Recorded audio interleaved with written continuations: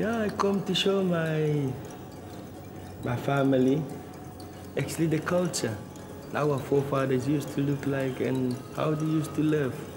They were wiped out. Actually, they were wiped out. The hunter-gatherer and pastoralist communities didn't have armies. And because the black farming communities had trained armies, they were the superior power in the land at the time. In 1850, there was a census in South Africa, and there were still 100,000 San, so registered Bushmen or San in South Africa. 100 years later, in 1950, there were known to be 30 or 40 inside the Kalahari Park. So something had happened, they'd all disappeared.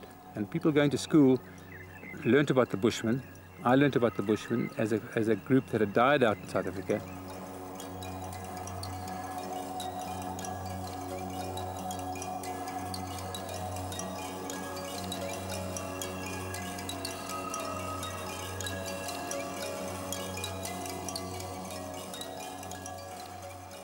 I'm Roger Channels. I'm the lawyer for the San, the Khomani San. I've been involved with them for about 7 years. I met the old man, Regopstaan Kruiper, in about 1992, and he was living down at a place called Khomani in the Cape, where he was carrying out some tourism operation together with a farmer there. And they were something of an oddity there, the last remaining Bushmen. No one knew of any other Bushmen in South Africa at the time. Shortly after meeting them, I knew that they wanted one thing, and that was to return to the Kalahari. Regopstaan Kruiper had a vision that his people would get their land back, which was very unusual, I think, because Bushmen for over the years had lost everything. This old man died 5 years ago, and Dawid Kruiper is his son, not his oldest son, but he was the son who was anointed with the leadership of the clan, and is generally accepted as being the San leader. Die Bushman was, as jy praat daar van die Drakensberge van die Kaap af.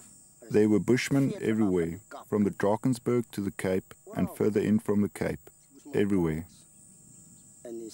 In the Karoo and the Cedarberg, you can climb as high as you like and you will find traces of the Bushman there. He was there. The rock paintings show it.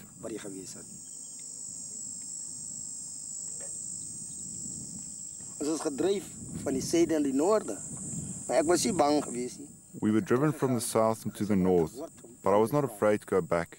I went to Parliament and demanded, not if you please, sir. I demanded to know what had come of the land that belonged to the Bushmen, as proved by the rock paintings.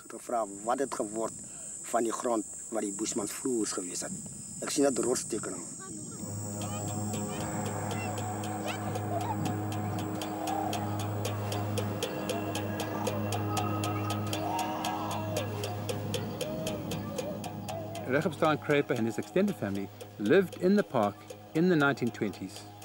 In 1931, the Kalahari National Park was formed, not to save the Gensbok, but really to preserve the way of life of the San who were known to be living there. But game reserve legislation doesn't protect people, and in a very, very short time, a clash started developing between rangers who were focused on saving animals and the people living inside the park who were now restricted, and the start of the eviction of the San began.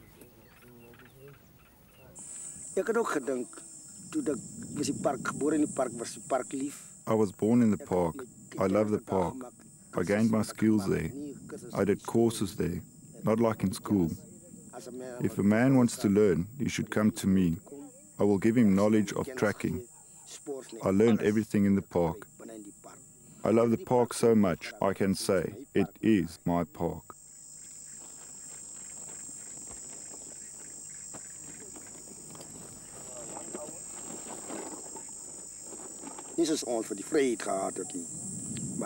We lost the freedoms we had before, when we were caught up in the law which said the animals must be protected. That's when we lost our hunting rights. They also said, the Bushmen hunt too much, they are lazy and dirty, and their dogs must be shot.